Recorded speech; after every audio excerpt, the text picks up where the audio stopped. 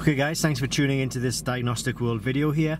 In this video we're going to do a short demonstration of the iCarsoft FD version 1.0 kit, which is suitable for Ford, Lincoln and Holden vehicles. Now the kit is available at Diagnostic World. It's www.diagnostic-world.com. I'm going to put the link to this kit in the description below this video.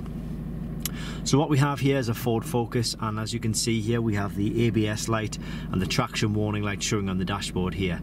We've also got the handbrake warning light as well. So this tool is plugged into the diagnostic port, which is just right about under there, and we're going to click onto the diagnostics screen here and select our Ford vehicle.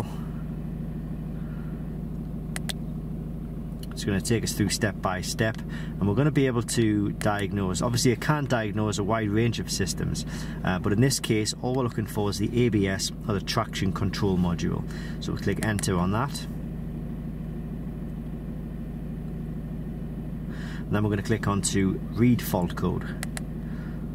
Let's click OK to that, and it's flashing. It means it's interrogating the ABS system, and we've got a fault code here, C0034 right front wheel speed sensor. So that's generally the problem that you're going to get with a fault like this. If the ABS and the traction control warning lights are showing up, I'm not saying it's always going to be the case, but it will generally be an ABS sensor which is at fault. Now obviously the car has 4 ABS sensors. It has 1 ABS sensor on each wheel.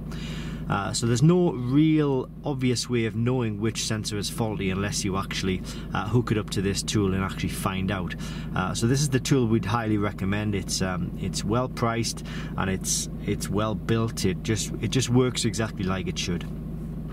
But as I say, it is available at Diagnostic World, and I'm going to put the link to the kit in the description below this video. Once you've obviously put the new ABS sensor in, which is pretty simple in fact, and it's just a case of erasing the fault codes. You can come here to clear fault code. We can do that now, but it's not going to do anything. It'll tell us that the erase operation is done, but obviously the ECU knows that the circuit is still open, the fault is still there, so that's why the lights are still on. Had we already replaced the ABS sensor, then all those lights would have gone off, no problem at all.